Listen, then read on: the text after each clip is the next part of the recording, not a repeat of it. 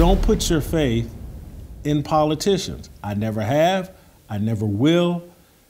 If we want to save this country, if we want to improve this country, it has to be us. It has to quit looking for someone other than yourself to improve this country. It starts with you. Not with Donald Trump, not with Joe Biden, not with Nancy Pelosi, Mitch McConnell, Kanye West. It doesn't start with LeBron James. It doesn't, whatever billionaire you can think of, it doesn't start with them. It starts with you. And it starts with us. And it starts primarily and most importantly with men. And so the mission, the vision for 2023 is to take this show, Fearless, that we've been doing for 18 months. We built up a nice following. We found the right contributors. I found the right soldiers. I found the right supporters and subscribers in you. But now we have to move from being passive viewers of the show that just watch the show. We can't even, we have to move from just being Jason Whitlock, host of this show, Delano, TJ Moe, contributor to the show. We have to move beyond that to trying to raise up, elevate, inspire men to bear witness to a truth that I think many of us believe in, that Jesus Christ was sent here as our Lord and Savior, and we have to bear witness to that and not be silenced by our sin. Bearing witness requires courage, not perfection.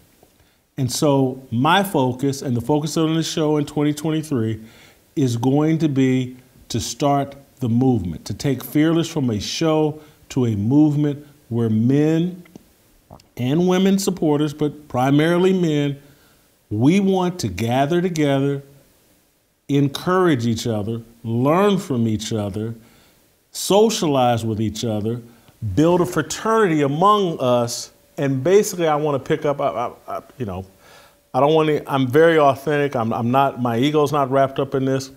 I want to pick up where the Promise Keepers and Bill McCartney, the Colorado football coach that started the Promise Keepers, I want to pick up where they left off. They were very powerful in the 90s. We want to do that. We want to connect fellow believers, fellow people, biblical worldview people. We want to give you the confidence and the tools and the information and the support you need to stand on the truth spelled out in the Bible. And so come April 15th, we're doing the first Fearless Men's Summit.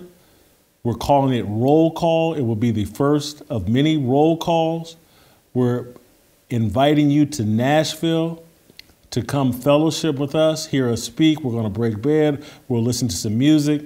Myself, Anthony, Bobby Harrington, TJ Moe, Delano Squires, we're going to speak. We'll have some performances, but it's going to be our first gathering of calling you into this movement and asking you to join with us in promoting men who are willing to embrace a righteous life, not a perfect life, but we have to live more righteously. That's the only way we can combat this culture. If you think, oh, let me wait until I get perfect and then I'll join. No, I need you to join us and let God perfect you through the process. That's what Christianity is.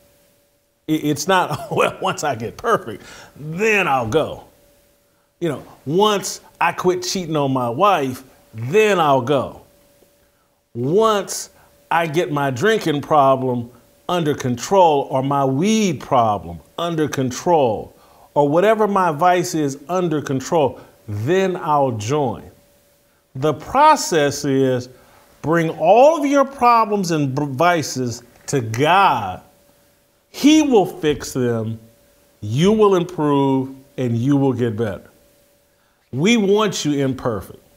If you right now are watching this show, drunk and or high, you're exactly who I want to come to Nashville.